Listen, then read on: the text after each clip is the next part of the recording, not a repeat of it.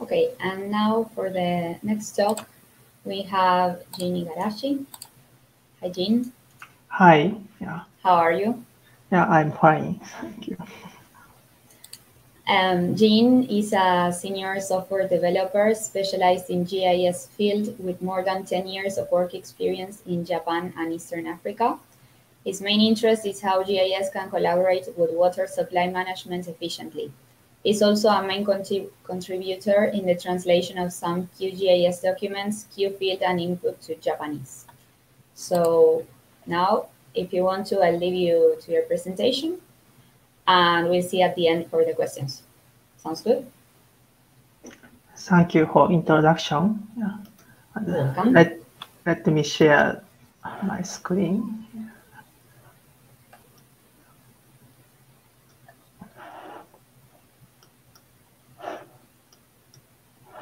Yes. Perfect. See you in a bit. Yes. Bye. And today, I'm going to talk about some FOSS4G software development, which I did with water utilities in Kenya and Rwanda. And those technologies using Mapbox vector tiles. And first of all, who am I? Yeah, and yeah, I am as open source GIS software developer for more than 10 years. First, I worked in Japan, and I started to work in Kenya and Rwanda from 2014 to 2019. Yeah.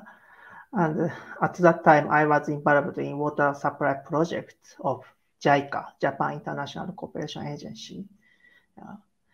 And now, actually, I am in UK, and I'm studying MSc Water Sanitation and Health Engineering at University of Leeds, to gain more knowledge about water.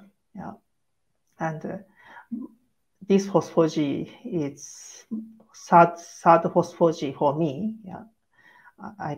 I'm participating from Dar es Salaam, and I also contributing translations to Japanese language for QField input, RISMAP, and GIS open courseware. And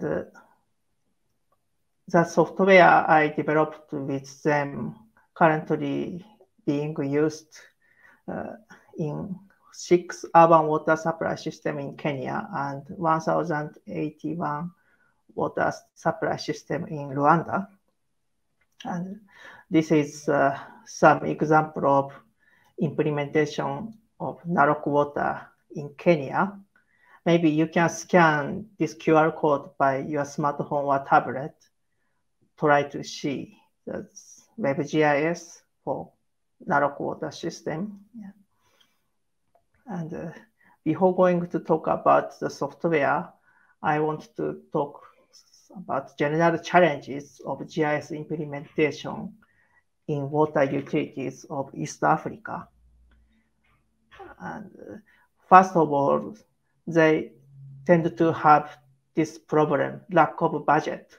So they normally don't have budget to use ArcGIS, also GNSS devices, and for system, this is very critical. They can't have server, especially in small water utilities, and also maybe transportation problem is happened. But thanks for FOSS4G, now we have QGIS instead of ArcGIS, and for data collection, we can use QField or input. So at least these two can be solved by FOSS4G. But if we can use QGIS or ArcGIS, there is still problem of lack of knowledge and skills. QGIS require high GIS skills and very difficult to train all staff in water utilities. Maybe we can only train GIS officers, few GIS officers only. Yeah. And also the donor, World Bank, like African Development Bank, normally do data collections at the beginning of their project. But because no one can maintain data and no one utilizes the data, GIS data can be abandoned repeatedly, and donors need to start the same work again at the beginning of the project. So how can we manage and utilize GIS data effectively and affordably? This is my question since I started working in Kenya from 2014. And this is my journey of FOSS4G development of vector tiles. I just started from last year, and in last year, January, I was involved in vector tiles project, and finally, I found the solution to provide sustainable management for water utilities. And I just started development of vector tiles with Narok Water, Kenya. And then I introduced that technology to Rwanda in July. And after that, I introduced Nakuru Water, Kenya, the Nanyuki Water, Kenya. Yeah. And fortunately, I got some support from United Nations Vector Tile Toolkit. Yeah. Thanks for the United Nations to give me some know-how of vector tiles. Yeah. And this, I'm using vector tiles by open source and as open data. This advantage is we can use GitHub pages for hosting free of charge as open data. And WebGIS, nowadays, a lot of people are using Google Maps. So WebGIS interface is not necessarily high GIS skills. All of staff in water utilities can use WebGIS because a lot of people can use GIS data. GIS administrators also have motivation to keep that up to date. Yeah. So this approach is very powerful in Africa, especially in small water utilities. And I developed software for following three types. Yeah. First, I developed the automated procedure to generate, deploy, and style vector tiles for free of charge. And next, I developed useful Mapbox GLJS plugins. Then finally, I developed other features to use open building data from Google and synchronizing with Open Africa. Yeah. And but this talk is going to talk about just software I developed. If you are more interested in implementation of water utilities, you can watch the following talks after these presentations at 9:30 in Fumafuaka room for Nanyuki Water's presentations, Kenya, and from 10 a.m. in this room about the Rwanda's water, Rwanda's implementation. Yeah. And from now, I'm introduce some strategy how to deploy vector tiles sustainably. Yeah. And this is the basic strategy to sustain operation of vector tiles. And because small water utilities can't have servers, we just use local machine, which installed PostGIS and Docker. And for hosting, we use GitHub pages. Yeah. Yeah. And those hosting data can be used from QGIS or browsers. Yeah. And I created some boilerplate for vector tiles automation tools. You can check this GitHub page, GitHub repository. Yeah. And this boilerplate is just extract data from PostGIS to create vector tiles by Tipecanoo and upload the GitHub page. Yeah. And we automate the procedure by using task scheduler of Windows. Yeah. Because we are using PostGIS, so it is very easy to adapt any database. Just you modify SQL, yeah, can create vector tiles. For style file, we also created some SVG icons for specific water assets. So maybe also sprite file creation tool is compiled in these repositories. You can use it. Yeah. For client applications, this boilerplate is already installed all plugins I developed. So you can just copy or fork, yeah, to use it. Application will be hosted at GitHub pages as default. Yeah. And from here, yeah, I'm going to introduce some useful Mapbox GLJS plugins I developed. Yeah, my plugins has 8 plugins. Yeah, all plugins are open source license, and demo website is available in GitHub pages, and also code sandbox example is available. And first, if you want to export Mapbox map to PNG or JPEG image or PDF, this plugin Mapbox GL export is for you. You just use this plugin and add control. Yeah. You can export any images. Yeah. And next, I developed this Mapbox GL Legend plugin because I'm a very lazy person and I don't want to create legend by myself one by one. So I just developed this plugin to automate to create legend from style.json. Yeah, I think this is very useful. Yeah, for Mapbox users. Yeah, to know the legend. Yeah. And next is Mapbox GL elevation plugin. This one, in background, it uses terrain RGB and extracts elevation from terrain RGB, and also at the same time can measure the distance. This elevation is very important for water utilities, especially for planning.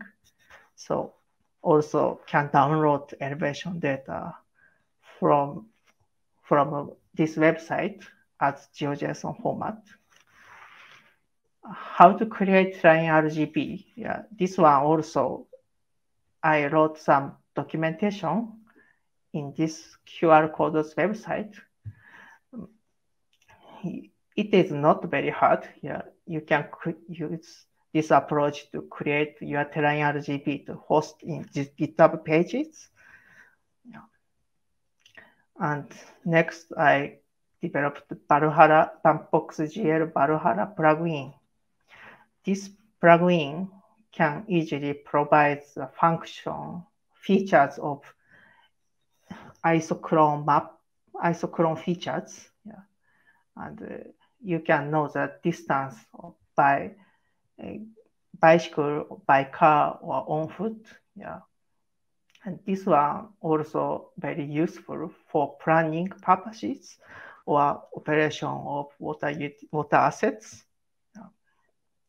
But of course, you need to set up your own Valhalla server. But there is a free tie-up program offered by GCP.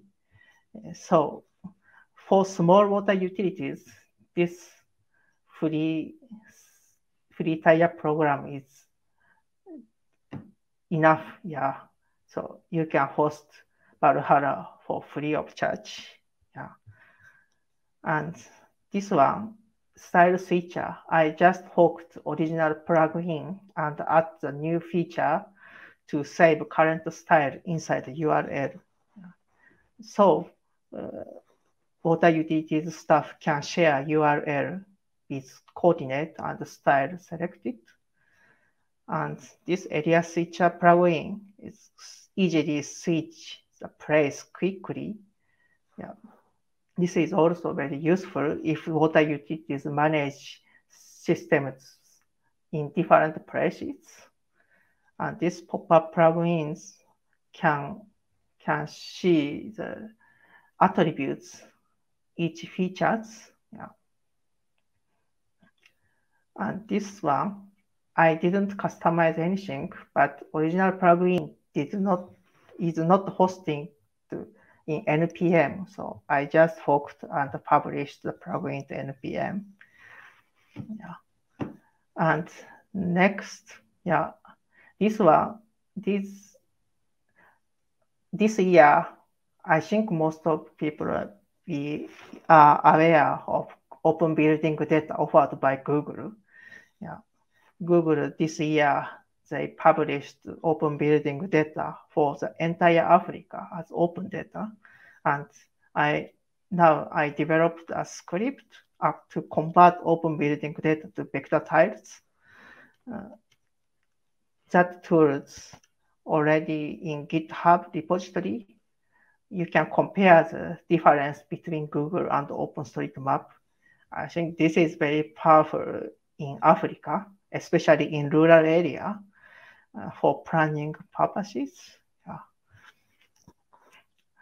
But open building data is more than 50 gigabyte vector tiles for entire Africa.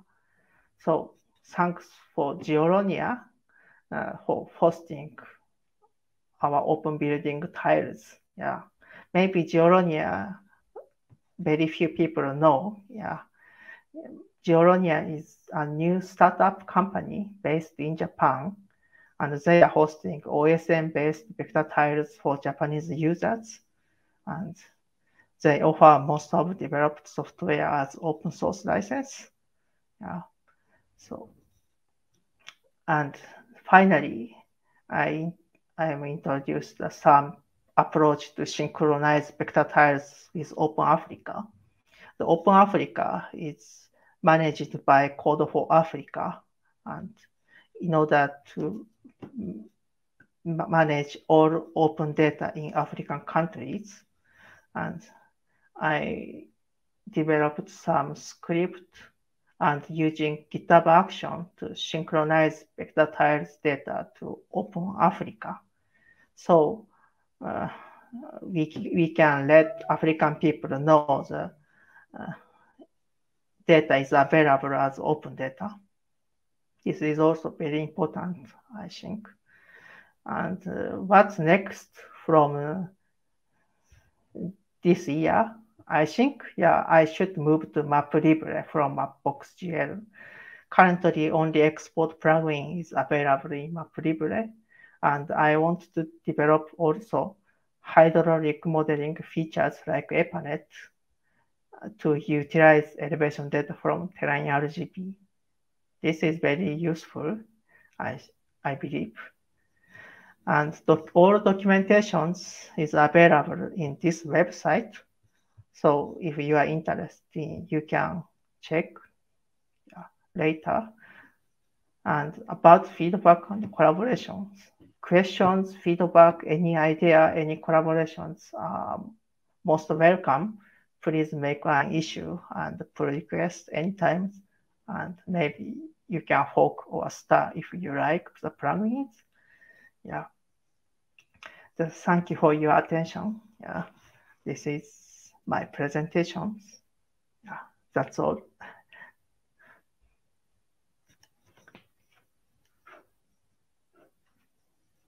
Thanks, Jean, for everything, for your presentation. We now have a couple of questions on Venuless. The first one is about your plugin. Which version of Mapbox do you use? If it is version 2.x, I wonder about the license. Do you have any idea of expanding the plugin into MapLibre or other libraries in the future? Yeah, I think our plugins only support for Mapbox GL V1 plugin, which is open source. But I have never tested in V2, but maybe plugin can work in Mapbox GL V2. Yeah, and I think migrating to MapLibre is not so very hard. Yeah, so maybe I will do that if I have time. Yeah.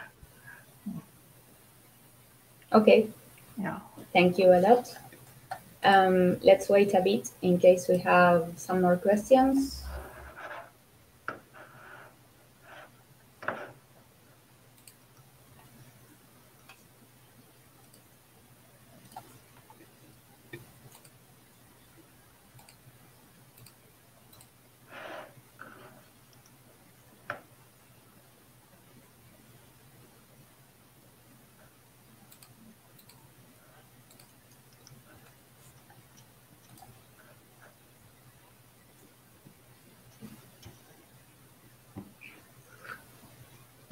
Okay, well, since there appears to not... Yes, sorry. There's one more question. For the water vector tiles, who might want to use those? Or for what? I guess that's the question. Yes, that I think the advantage of vector tiles is very light data and fast rendering. So especially in Africa's rural area, the internet is still poor. So maybe vector tiles have advantage of that. And also maybe WebGIS is normally easily to use. Yeah, maybe more user friendly compared to QGIS or ArcGIS or such as GIS applications. Okay, thank you.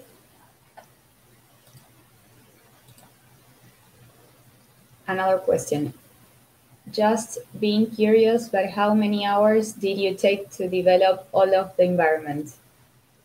Yes, yeah, because I already established the procedures, maybe. If there is a PostGIS database, I think only 1 or 2 weeks is enough to create all the environment.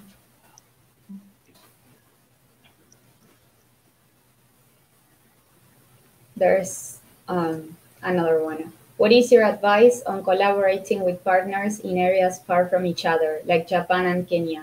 Is the time difference a major difficulty in collaboration? I think, yeah, maybe if collaboration between Japan and Kenya, maybe time difference is not major difficulties. Maybe language might be more difficulty because most of Japanese can't speak English. Really? Yeah. So language is a Yeah. a worse barrier than time difference. Yeah, I think so. Yeah. Okay. I wasn't expecting that one, but it sounds accurate.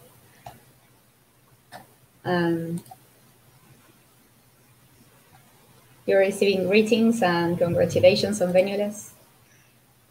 So